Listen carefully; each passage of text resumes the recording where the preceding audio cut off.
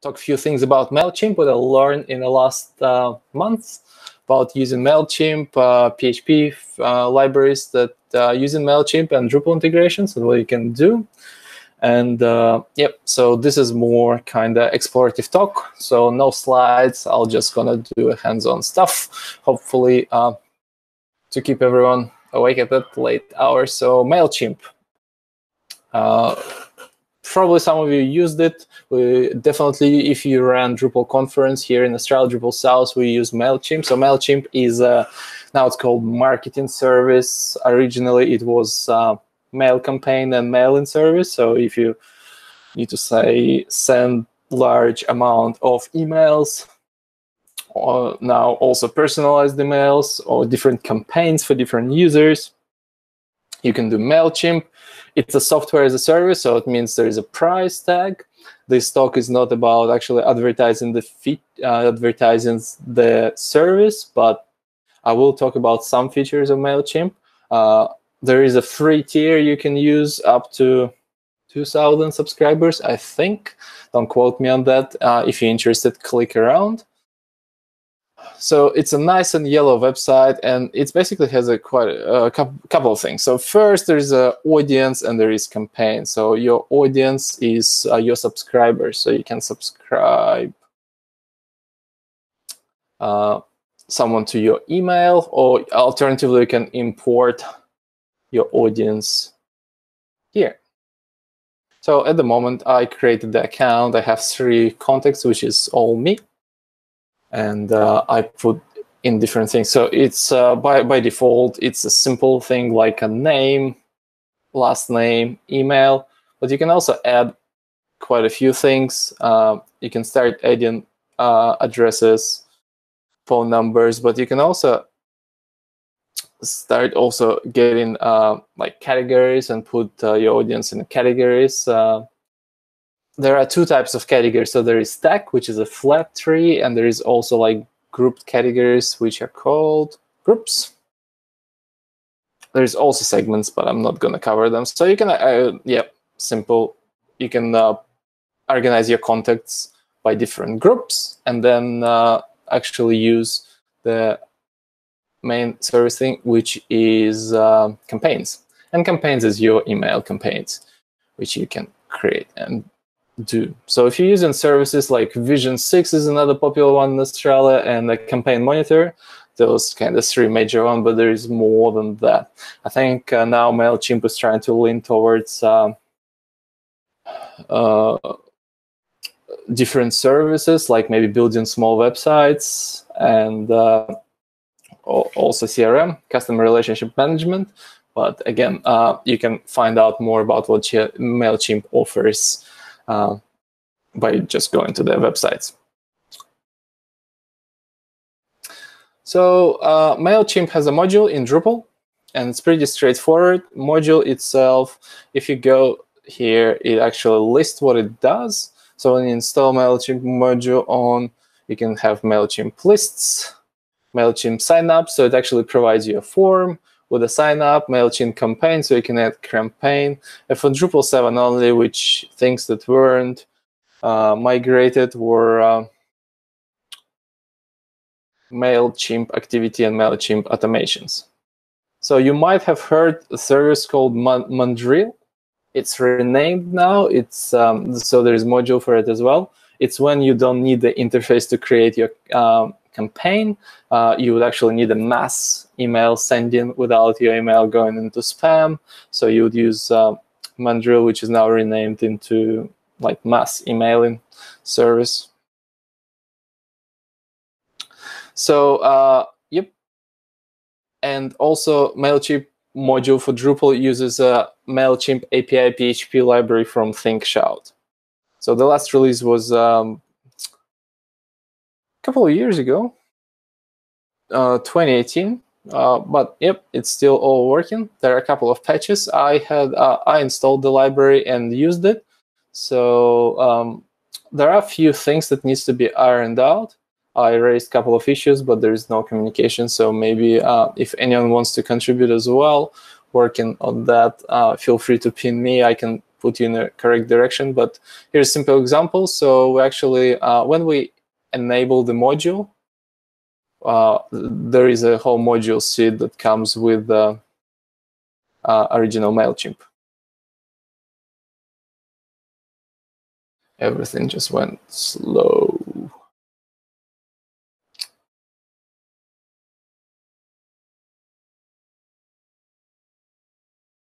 There you go. Modules a lot. Almost. There you go. So for the Mailchimp, apart from Mailchimp client, all other modules are here. So there is default Mailchimp, which is you put your API key generated on Mailchimp. Then there is audiences when you can create contacts. There is a campaign, Mailchimp marketing, and Mailchimp sign up, which is, if you can read the description, marketing is an integration with Mailchimp email service, and Mailchimp sign up, it's sign up blocks and pages. So you can actually, if you want to create an subscription, you put your API key, you enable Mailchimp sign up, it gives you a block, you can put the block in and people can sign up to your newsletter. Simple, very similar to what Campaign Monitor does as well. And you can go to Mailchimp service and you can actually modify your templates. But what module provide is creating the template. Oh no, don't copy my key. There you go. So Mailchimp campaign, it doesn't sync back. So if you reinstall it, there's going to be nothing here. Everything's going to be wiped. It also has a link to a campaigns. So if we go to a campaign here, we can see the list of our campaigns, which is, as I mentioned before, just a list of your newsletters.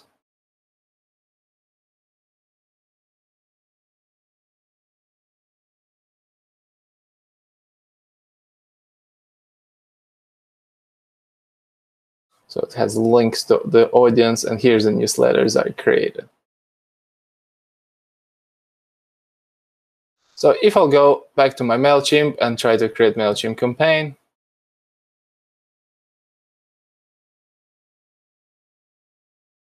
I'll get a form.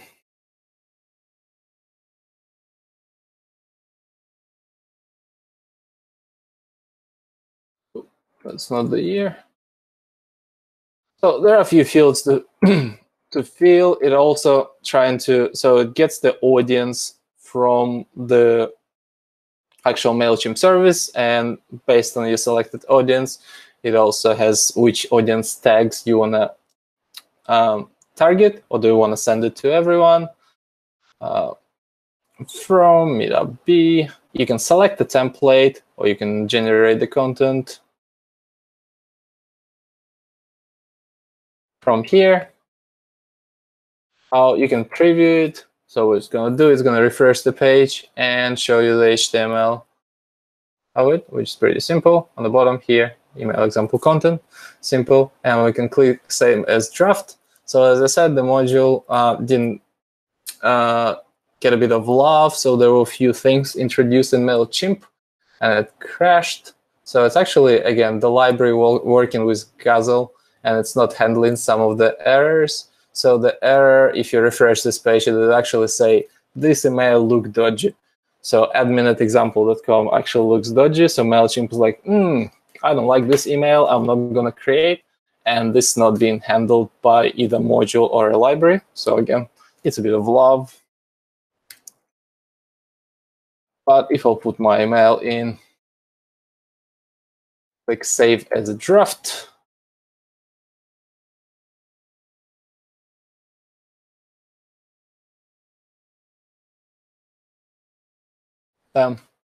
it created it. You can see the error now, and that's the error I was mentioning about. So it says, this email looks like a fake or invalid. Please check it. So if we'll go to our campaigns and refresh our list of campaigns, we should see our meetup for October 2020.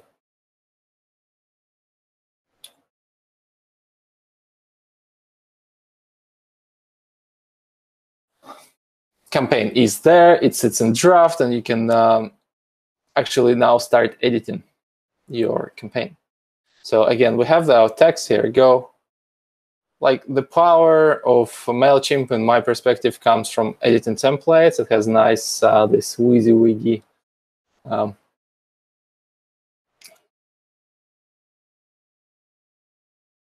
type editor, which you can go and modify stuff in. So while it's loading, I'll show you some examples. So there's a video here that actually shows that here's your design. You click on it, you drag the block. You can enable the preview mode. You can drag your RSS items. And Vlad, any chance to magnify?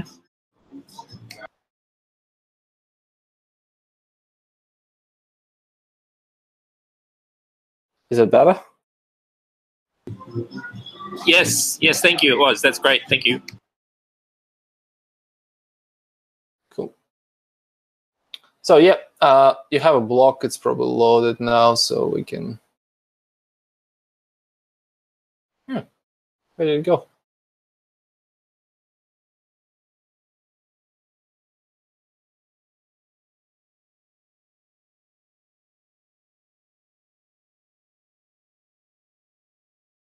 So here you go, because we actually placed it here. It gives us just example email content. But here's Mail Studio, which you can go and add other stuff. We can also switch template and use one of their templates.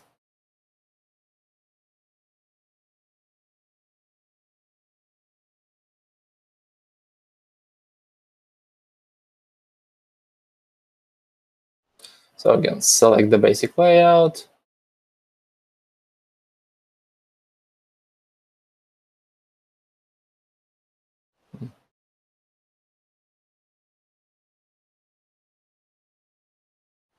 And then, as I showed you in the video, it gives you an ability to drag and drop some stuff. So apart from that, like that's all your standard. You know, you can click on it, edit. You have a WYSIWYG editor, and you can come here, you know, and add some stuff in. The interesting bit comes when you can actually, it's called merge tags, but it's variables. So you can actually use specific variables that user provided in the form that you created in here, making it personalized. The simple email is the first name, last name. So you can, hello, Vladimir, this is a mail specifically for you. So that's all kind of cool. Another cool thing I found is RSS integration. So as you can see here, if we go back to our campaigns,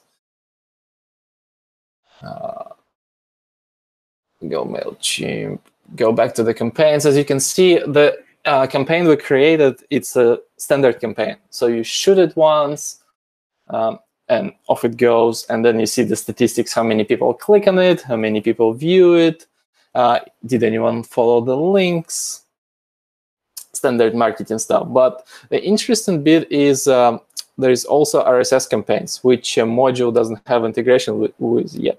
So an RSS campaign is here. And what it can do, it can read your RSS feed from your website, for example, daily. And people can subscribe to it. And daily it would say, if there is a change in RSS feed for the last 24 hours, so it can be daily, monthly, weekly, it would shoot them an email saying, here's the updates. And you can modify your RSS feed based on the variables. And this article. So you can actually use something like feed block, description, URL, and all that. So you can provide URL for your feed, a specific category, and put it in here. So again, there is documentation on Mailchimp side, but I found it fascinating. But as I said, there is no integration with RSS campaign in the existing Mailchimp module.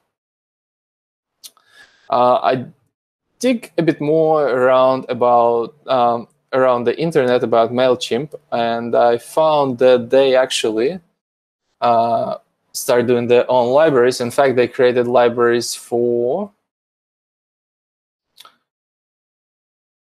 JavaScript, PHP, Ruby, and Python. So now looks like there was a bit of a rebranding. So there is a big list of APIs you can do. And they call it Mailchimp Marketing PHP. So I thought, oh, that's interesting. That may be worth exploring and maybe package it as a different module because it uses different library. And there is all these new tools that kind of might be completely different from the vision of original module creators. One of them would be maybe syncing the tags between taxonomy terms and the actual tags in Mailchimp. Another one actually creating this RSS periodic feeds from within Drupal and then going to Mailchimp, or integration with RSS feed from the views. RSS feed would go and create a template straight away for you, so you don't have to go and do it all manually. So I created the placeholder module called Mailchimp Marketing. I'll probably post a few things about it, so if you feel like you have a spare hour or two, or if you want to contribute, I'll probably be doing some work on it in the next couple of months. So if you're interested in learning a bit of module development, jump on this page or pin me. And yeah, that's kind of a short talk about what Mailchimp is, what some of the features are. 2 libraries I listed again. So ThinkCloud Mailchimp API, which used by Mailchimp module. So this Mailchimp module, it's available for Drupal 7 and Drupal 8. There is a number of issues, but as I said, there's not many responses. So I would like, if anyone knows anyone who is responsible for these modules, let me know. I don't mind helping them releasing it and doing a more updated version. And also, as I said, there is a new PHP library, my Mailchimp, on GitHub, and I created a placeholder module called Mailchimp Marketing. What I also started doing while creating this Mailchimp Marketing, I started updating the Mailchimp Marketing APIs with the examples of PHP, because some of those things get a bit complicated when you pin the APIs. So I started putting the examples in. It's at the moment sitting currently on my GitHub. So if you feel like, digging some PHP code is not your thing, but you like to contribute a bit to documentation, again, it's all out there in GitHub. Pin me in, see if you're interested in, especially if you are using the Mailchimp library.